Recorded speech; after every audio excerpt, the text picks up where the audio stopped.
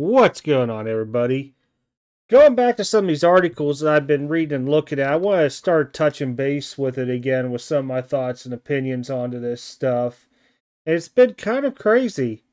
Be tuned for the next video that talks about the grading numbers because I had something pop up that really surprised me.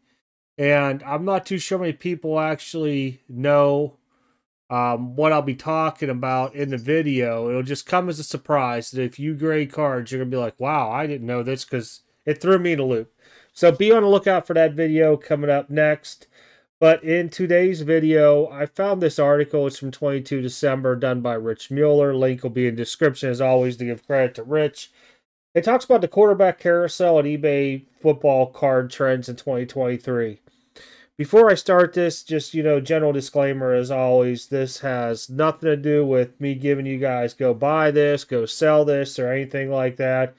It's just more of what I see, and I just look at this and just wonder with the articles and the, I guess you could say quotation mark influencers talk out there and stuff, sometimes I wonder what the pure drive and motive is. You see a lot of people who will do paid endorsements or anything out there.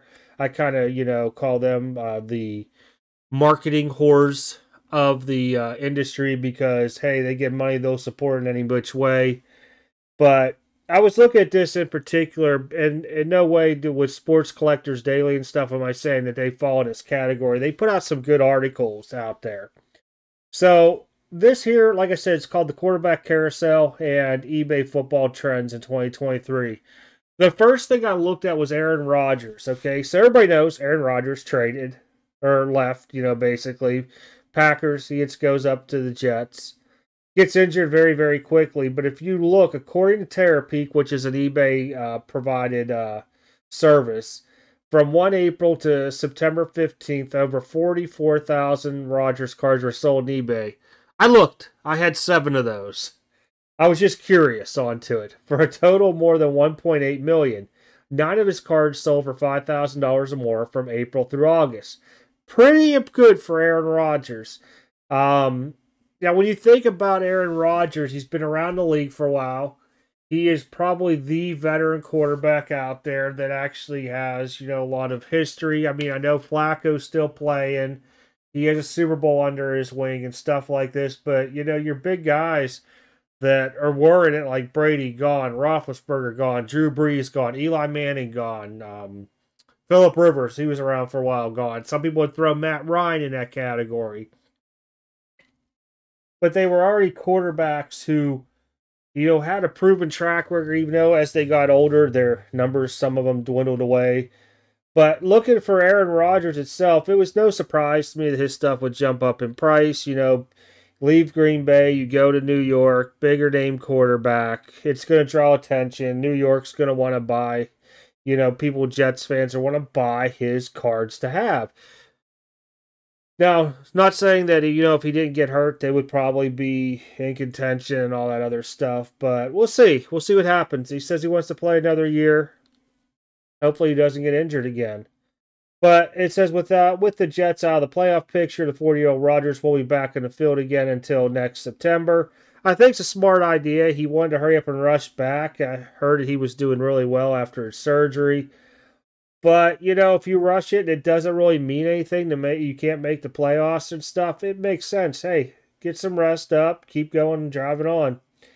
But here's where some of this stuff starts to get interesting here. His 2005 Topps rookie card and PSA 10 have dropped from over $300 in late summer to just $200 in recent days. Makes sense. He's not playing. People forgot about him. They're on the next hype. CJ Stroud probably is on that train right now, and I would say Brock Purdy too. If you look at all this quarterback, as they call it, the carousel, as it's going around, look at how many of these quarterbacks got injured. People put big money on are no longer starting quarterbacks, i.e. Desmond Ridder, not starting anymore. Really shockingly is Sam Howell. He did pretty well, I thought. I mean, honestly, I would take Sam Howell as my quarterback in the team. It's just he had no line, and there was a lot of other issues down there. I didn't see him as a bad quarterback. But then you start looking, a lot of people were talking, look at Josh Allen, Pat Mahomes. They have high interception rates and everything, but you got to look how the game's being played too. A lot of defenses are actually playing more onto those guys going out deep. Their pressures are different.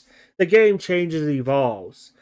But everybody's like, upset that they don't have better records and better stats and all this. I think at one time frame, he might still be leading interceptions as Josh Allen. Or if not, he's up there definitely in top 5.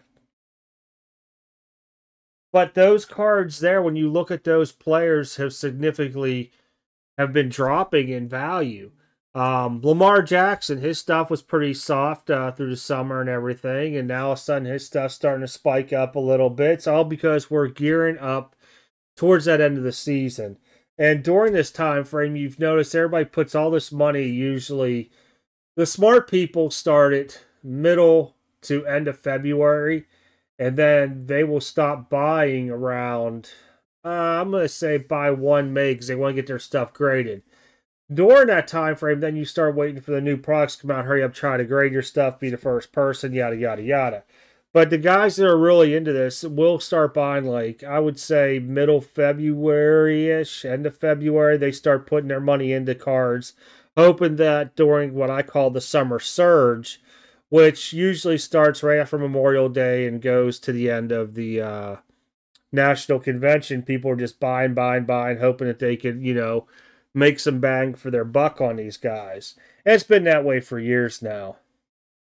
But let's see here.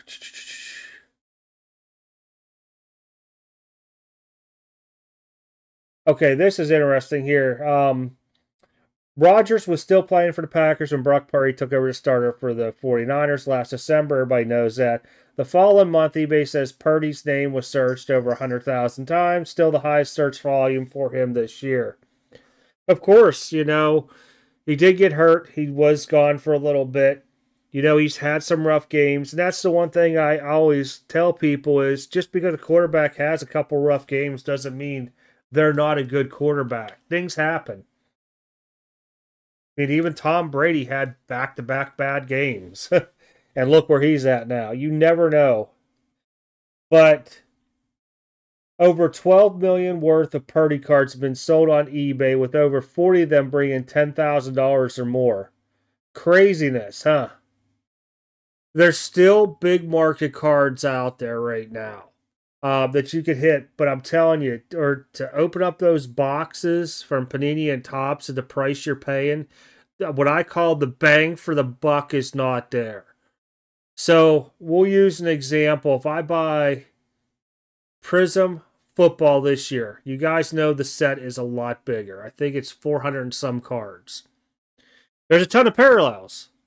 But if you guys watch the breaks, it's really hard to get bang for your buck onto that. If you're buying the Texans or the Colts, I even heard last night that the Rams were expensive. I mean, they got 2 decent rookies into it, but why would you spend, I can't remember if he said it was $200 or $300. I think it was $300 for a full case, and you're chasing like a running back and a wide receiver. Ugh. I just look at it, I'm just like, if I hit a base rookie of that person, that rookie card in that class, does it cover my spot price? Normally the answer is no. Now, if I grade it and it comes back at 10, yes, but then I got time into it. I have to pay the grading fees and everything else. But there's still people out there that are out for the gamble and want to hit the $10,000 card, in the product and stuff like that. But I found this article very, very interesting. And here's some links you guys could click on, like the Brock Purdy cards being very popular heading into 2024. Another true statement.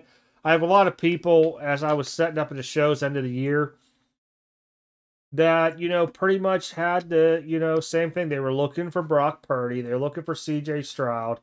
Of course, I had Will Levis, but that's because, Tennessee's close to me, so I can't really like using him that much for an example. But he was asked about, but that's also because the territory that I was in down here at the shows. And that'll be another future video. I want to talk about card shows in 2024 and why I've decided pretty much to slow down on setting up. That's coming. The king of the quarterbacks, though, remains Patrick Mahomes. Blah, blah, blah. They won the Super Bowl, yada, yada, yada. I can tell you by looking at some Mahomes cards I even still have, rookie year included, graded. From the time they won that Super Bowl until present time, they've dipped in price. Don't let all the fluff in the articles that you read think that, oh, these things are still going up or they're holding steady in price. The answer is no. I can tell you that right off the bat. But it was just interesting when you look at this, over 300,000 Mahomes cards have sold over the past 12 months for over 20 million. Over 80 of them had prices at 10,000 or more, topped by the National Treasures Black Rookie Auto 3 out of 5. Grade 10 went for 60,000. 60,000. January 23rd of last year. Just prior to the AFC victory, it says there. So pretty interesting article. But when you look at what it was grasping at, I think they needed to hit more on is this carousel quarterbacks, right?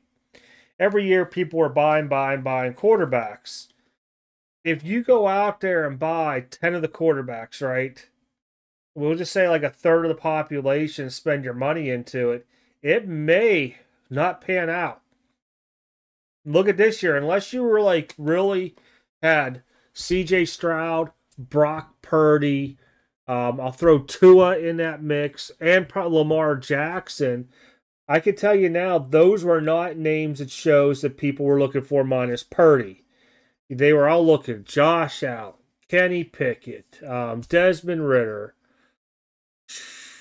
There was a couple more. It's going to hit me here as soon as I sign off too. Gosh, my quarterbacks are just killing me right now with the other names. I'm trying to think of guys that did not come out, like Will Levis and stuff later on through the year. Joe Burrow was another name. Justin Herbert.